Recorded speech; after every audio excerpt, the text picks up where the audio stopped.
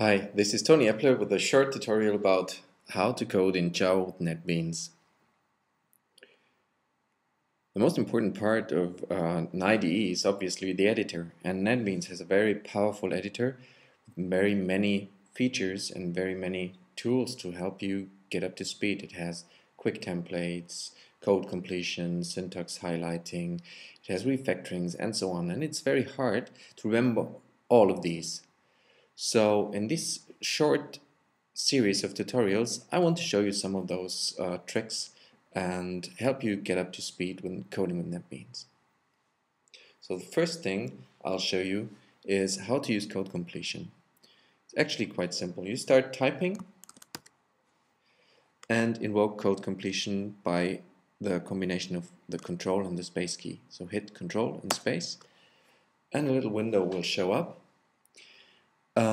with possible keywords, package names, class names, variables that you can use in the current context.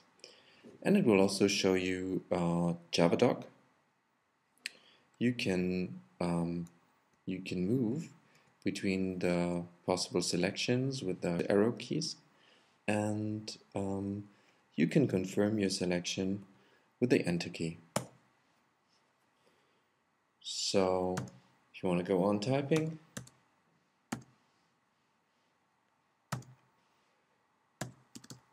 you can select something, and NetBeans will even place the cursor in places where you would probably want to continue coding. So let's say hello code completion.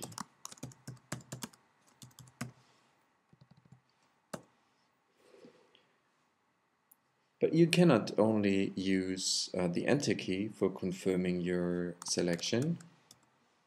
You can also use, for example, a period, and you're even faster continuing your coding.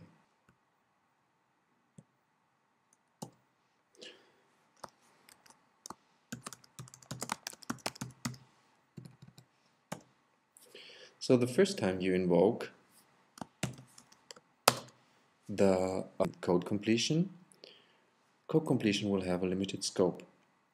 That means it will only show you classes that you can reach directly without doing any imports, additional imports. But if you hit those keys again, you will see a longer list.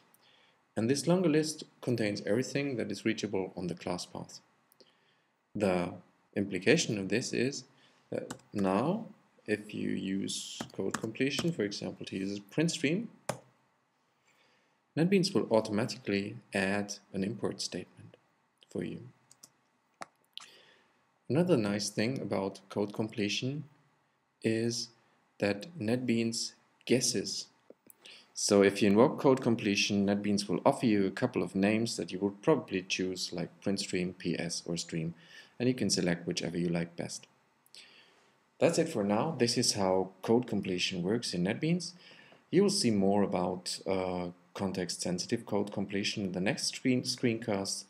I hope you enjoyed this little tutorial, and stay tuned for the next parts of this. Goodbye.